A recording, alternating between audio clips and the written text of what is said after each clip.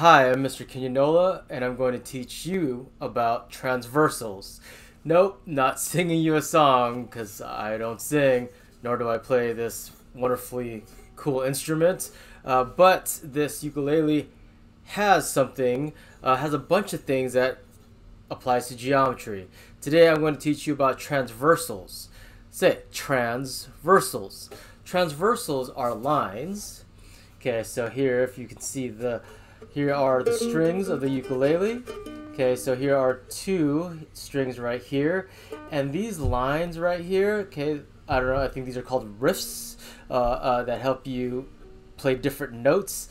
These lines right here are called transversals. Transversals are lines that intersect two other lines. So here's two lines right here from the strings, and this line right here, this horizontal line, is a transversal because it intersects both of those strings. Transversal. Yeah, not singing. Good. You don't want to hear me sing. Or, to be a little more exact, here are two lines made by these markers, and here is a transversal. A transversal is just a line that intersects two other lines. Okay, or let's look at this creation of Big Ben. There are a bunch of transversals here, but let's just focus on these two supporting columns right here and this one horizontal line right here that intersects both of those columns. This will be considered a transversal. This would also be considered a transversal because it intersects both columns right there. So a transversal is just a line that intersects two other lines, or three other lines, or four other lines. It intersects two or more lines.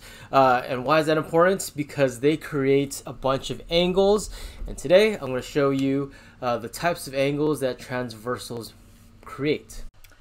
Alright, so this video we're going to talk about angles that are formed by transversals. And remember, transversal is a line that intersects two or more other lines. So in this video, the four angles that are created by a transversal. And we'll talk about that. The first type of angle are corresponding angles. So we're talking about pairs of angles. And so all these angles are based on their location. Another word for corresponding would be called same. So put this in your notes, right? Corresponding angles. Draw this over here, press pause, and then write same position. So let's look at these lines that are intersected by this transversal. I'm just going to highlight this transversal. This is a transversal because it intersects the two other lines, and same position. So for example, angle 1 is corresponding to, now let's talk about the position of angle 1. It's to the left of the transversal, so we have three other options, three other angles that are to the left of the transversal, but it's also above a line. What other angle is to the left and above a line? Yep, that's angle 5. So angle 1, let's just write these down. So angle 1 and angle 5 are corresponding. They're both to the left and above, same position. All right, how about angle 4? Let's put a little box around that one. Which one is corresponding to angle 4? Well, angle 4 is to the left of the transversal and below the line. So angle 8 would be its corresponding angle. So corresponding angle to angle 4 is angle 8, or angle 8, the corresponding angle to angle 8 is angle 4. All right, so what other pairs do we have? How about angle 2? Let's put a triangle around that one. Angle 2 is to the right of the transversal and above a line. So what other angle is to the right and above? That would be angle 6. Same position. And the last one, to the right and below the line, to the right and below the line would be angle 7 and angle 3, or angle 3 and angle 7. So these are the four pairs of corresponding angles. They're all in the same position. They're above, to the left, to left. So corresponding, same position. So it's very important that you guys remember these and you can quickly recognize these, because later on in geometry, you're going to be relying on you knowing and being able to recognize which angles are corresponding. So press pause and review these until you know them. All right, unpause. Next type of angle are alternate interior angles. Okay, so these are some words that we may or may not know. So interior, think about interior. Interior of, where do you hear that word interior? Of a car. So let's pretend that this is a cool looking car right here. So if I just drew a box like this, interior inside the two lines, these would be your interior angles. Now, alternate means if you give one to me, then I give one to you. Okay, going back and forth. Or if you want to think about it this way, let's say that this right here. Okay, not the car analogy anymore. We're gonna do another analogy. We're gonna do a map analogy, or your street where you live. So let's say that you are going trick-or-treating. It's almost Halloween, spooky time, guys. And let's say that first house you go to is and you're only going to the interior houses, but the alternate interior houses. Here's your street right here. Here is the first house you go to. You're going to house 6. You get your candy, and yeah, and then you go to, and then you're going to walk down the street, but you want to go to the alternate house. Which house are you going to go to? Which is the alternate interior house? Is 4, because it's on the alternate side of the transversal. So the first pair of alternate interior angles are 4 and 6, or 6 and 4. The other pair of alternate interior angles, okay, in the inside, the interior, are 5, and on the opposite side of the transversal would be 3. So angle 5 and angle 3. Those are our pairs of alternate interior angles. So those will be alternate interior, and these two would be alternate interior angles. Okay? All right. Press pause and draw this in your notes. Then once you're done, unpause. So this is very similar to the alternate interior angles, but these are alternate exterior angles. So in the exterior, remember the analogy of the car. So here is our car. We want to go on the outside of the car. So angle 1 and 2 are exterior angles, and angle 8 and 7 are exterior angles. But we want to go on the alternate sides of the transversal. So here is our transversal, but you know what? I'm only going to highlight the exterior part of the transversal. We're not going to focus on the interior because, duh, it says exterior. So what would be the alternate exterior angle to 1? Well, on the alternate side of the transversal and still staying on the exterior would be 7. So angle 1 and angle 7. And the other pair of alternate exterior angles would be 8. And let's put a box. So angle 8 and, okay, still staying on the exterior, on the alternate side would be angle 2. There you go. 2 pairs of alternate exterior angles. Okay, and then my phone is going off. Hopefully you ignore that. All right, next one. Same side interior angles. Okay, so I'm going to highlight just the interior part of the transversal. And let's see here. So same side. We don't want to go on alternate side. So if we start off with angle 5, what is on the same side of the transversal still in the interior?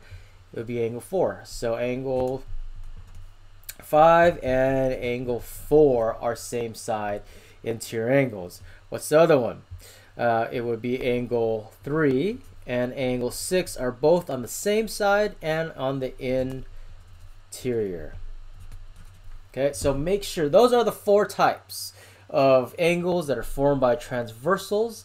Make sure you're able to easily recognize these. So go over these, make flashcards on these, or let's do this. I want you guys to press pause, draw all this in your notebooks, and then unpause. It's going to take you a while, so I'm just going to keep on talking. Unpause. Okay, so it says classify the angle pair as either corresponding, remember, same position, alternate interior, alternate exterior, same side interior, vertical. We talked about that in a previous video, so if you can't recognize vertical, look it up in the previous video, or just remember they're on opposite ends of an X. And supplementary, remember supplementary angles are angles that add up to 180 degrees, that make a straight line when you put them together. Alright, so let's look at this. What kind of angles are 3 and 9? Don't wait for me to do it. I want you guys to press pause and do these on your own, and then see if you get them correct. So, there's a couple of transversals. So, what we're going to do is, this might be a little overwhelming. You might get a little scared because, whoa, we only did 2 lines that were cut by 1 transversal. So, let's make sure that we can focus on what we need. Alright, so 3 and 9. Here's angle 3, here's angle 9. Ignore these angles right here. So let's just focus on 3 and 9. This is their transversal right here. Okay, this is what connects 3 and 9. 3 and 9 are on the inside, so on the interior, and then they're on alternate sides. So these will be alternate interior angles, 3 and 9. Okay, how about 5 and 13? 5, oh no, that's 15, huh? 5 and 13. Okay, so we're going to ignore these angles and just focus on 5 and 13. 5 is above, 13 is above, 5 is to the left of this transversal, 13 is to the left of this transversal. So same position, corresponding angles. All right, 4 and 10. So here's 4. Here's 10. We're going to ignore these angles. 4 and 10 on different sides of the transversal and on the inside. So alternate interior angles.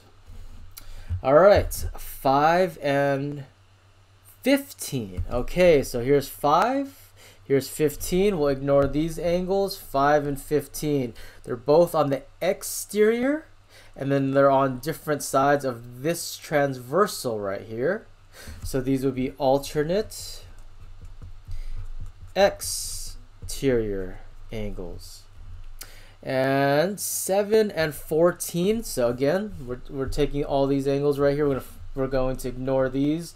And with 7 to 14, it's on the inside, so they're interior angles, but they're on the same side of the transversal, so these would be same side interior angles. Okay, or if you want to get fancy, another word for same side, and you may sound more advanced. If you want to sound advanced, you could say consecutive interior angles. So consecutive, one after the other. Okay, or same side, either way. So I'll even put it right here. So consecutive interior angles. So some books, some people have their preferences. So if you like same side, you can say same side. If you want to say consecutive interior, you can say consecutive interior. All right, 1 and 11. Here's the transversal we're going to focus on, 1 and 11. They're on different sides of the transversal, and they're on the exterior, so alternate exterior angles. All right, and let's see, next one, 13 and 16. They're right next to each other. And this angle, oh, my light just turned off, that's all right. 13 and 16 put together make a straight line. This angle plus this angle make a straight line. So these are supplementary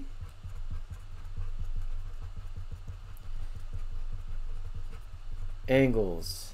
And the last one, 13 and 15. So this angle right here and this angle right here, they're on opposite ends of this X right here, so, or a plus sign. So these would be vertical angles.